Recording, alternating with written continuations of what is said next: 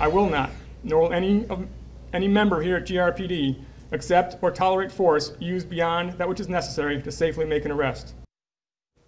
Right now, a Michigan police officer is under investigation for excessive force.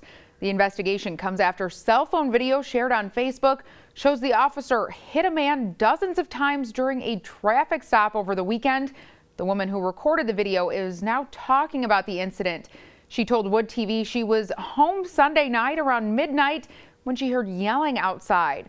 When she looked out and saw Grand Rapids police, she and her boyfriend started recording. This is what they saw: police yelling at a man to get out of a car. Now he appears to refuse, and according to witnesses, that's when officers open the door, break car windows, and it's all while the driver's young son was in the back seat. The driver is then tased and seen repeatedly being punched while being held on the ground by several officers. Grand Rapids police say the driver was hit close to 30 times.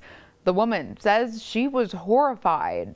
It's really scary to watch. You know, they have like kids, you know, looking up to them. And I wouldn't want my son, if my son wanted to be a police officer, you know, I wouldn't want him to look up to, you know, a cop like that. She also says after the incident, she saw the officer smiling and laughing while walking back to the patrol car. That officer is off duty until an investigation is complete. The driver was booked in the Kent County Jail for resisting arrest and driving on a suspended license. Grand Rapids Interim Police Chief also addressed a second arrest from last week, releasing new video showing what happened. It shows a Grand Rapids officer stopping two teens walking on the street instead of the sidewalk, which is against a city ordinance. The officer gets out of his cruiser and tells the teens to get on the sidewalk. They do so, but won't give up their names. They also keep putting their hands in their pockets, which ended with the officer pulling his gun on them. The interim police chief says he understands concerns from the public, but said the officer followed protocol and acted appropriately.